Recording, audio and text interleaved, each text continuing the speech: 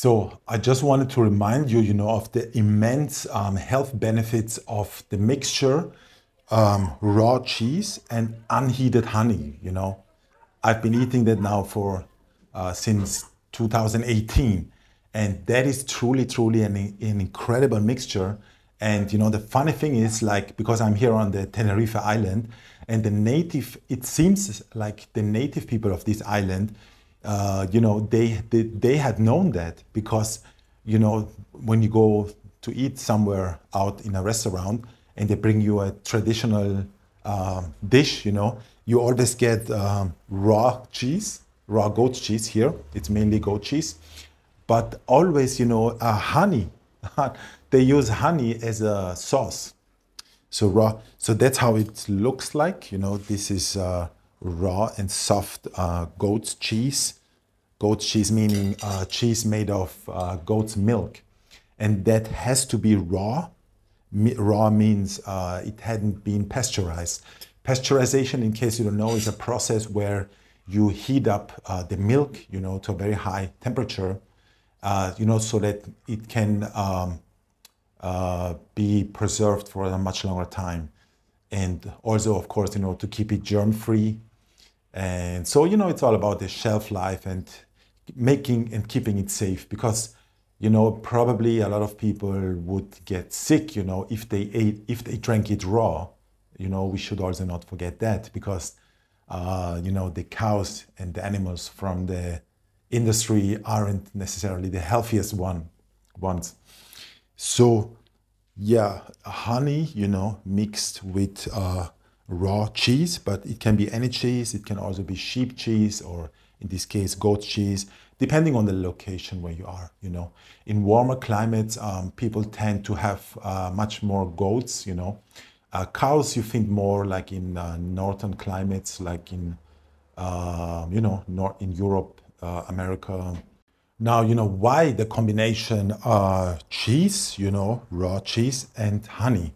Why the combination cheese and honey, you might wonder. And this, as I said, this is also what we see,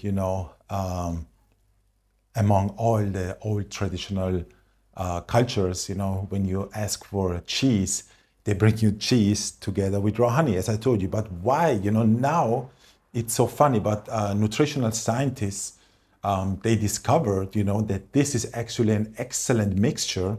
It makes you get and absorb much more minerals, not absorb, because these are not plants, we are not vegans, luckily. We do not have to worry about the word absorption, because, everything that we eat is bioavailable. This is a good thing about the natural human diet. There is nothing indigestible in it. There is no fibers, nothing that there is no cellulose. There are no anti-nutrients, no toxins that you find in seeds, in plants. And, we do not lack 15 nutrients that vegans cannot get.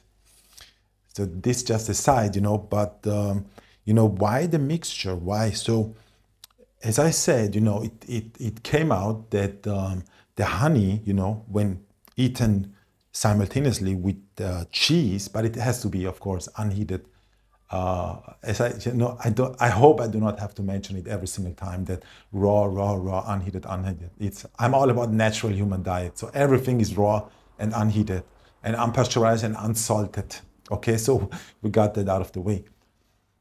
So it came out that, these changes, it kind of turns the cheese more into a mineral bomb, compared to when eating alone. When you eat cheese alone, it acts in a different way. It's like it's more like a sponge. It acts more like a sponge. But when eaten together and simultaneously with honey, then you get a mineral bomb. And now, you might ask yourself, oh, but then maybe that's just a fairy tale. How can we verify that? Well, as you know, I'm all about, doing the only verified, scientifically proven things. I'm like the opposite of blind beliefs. So You know, this, you know, when you start eating, let's say from today, right, you mark it in your calendar and, you know, just keep eating that just sometimes. You know, it would be ideal if you can have every day, like, you know, one bite. Let's say you take a piece of that, this size, okay? Every day with honey. You can have it in the morning, you can have it as a snack in between, because it even tastes good. Now, you know, you will see, you know, what changes will occur in you, within you, on you, okay? And you know, then you can tell that this is a vitamin bomb, you know,